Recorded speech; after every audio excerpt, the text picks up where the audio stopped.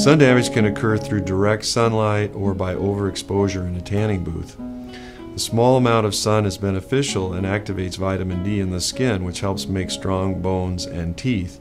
Overexposure causes premature aging, wrinkles, loss of elasticity, brownish spots known as age spots or liver spots, and several types of cancer. Also, small reddish spots known as actinic keratosis, which are precancerous, can occur in sun-exposed areas. Small spider veins can also occur. Even dark skin can be damaged by the sun, but very light skin is the most vulnerable. Ultraviolet light liberates a free radical in the skin, which leads to damage to the DNA in the cells.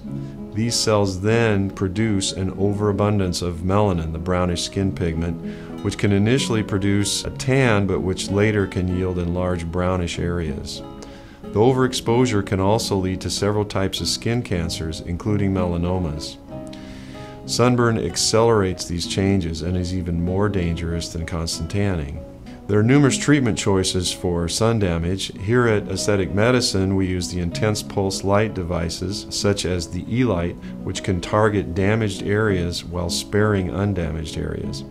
Biopsies of these areas have shown actual reversal of scarring, inflammation, broken capillaries, and pigmentation, which characterize the sun-damaged skin.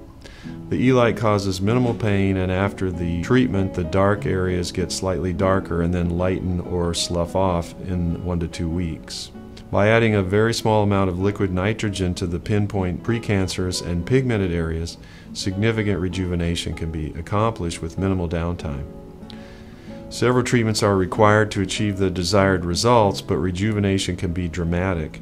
The combination of these two non-invasive modalities is much more effective than any single treatment.